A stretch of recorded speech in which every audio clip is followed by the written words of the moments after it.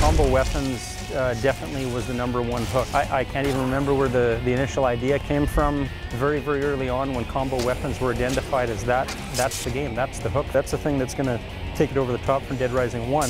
We tried to take some weapons that are like, okay, this is an iconic weapon, you know, like the sickle, let's add something to it. And it just kept blossoming, and you know, Capcom was giving us great feedback saying, we love this stuff, keep going, and we did. We just kept trying to do as many as we could. The paddle saw, which has emerged into sort of the iconic weapon for Chuck Green, that was one of the very first ones we did.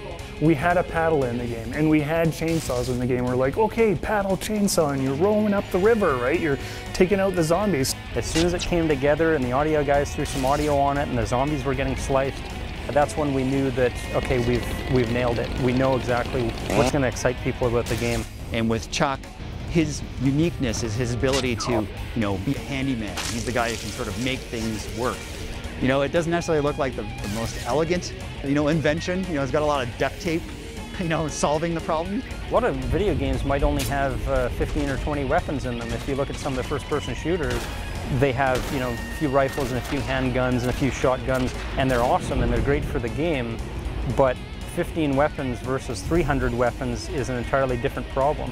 And in the Dead Rising 2, we have 50 of the combo weapons. So these are weapons that you take 2 other parts, put them together, and the technology of having weapons that burn zombies and slice zombies and freeze zombies and electrocute zombies, yeah, it's been awesome. There's several times in development of this game where I hear someone like going, I can't believe this, come check this out, and everyone starts running over.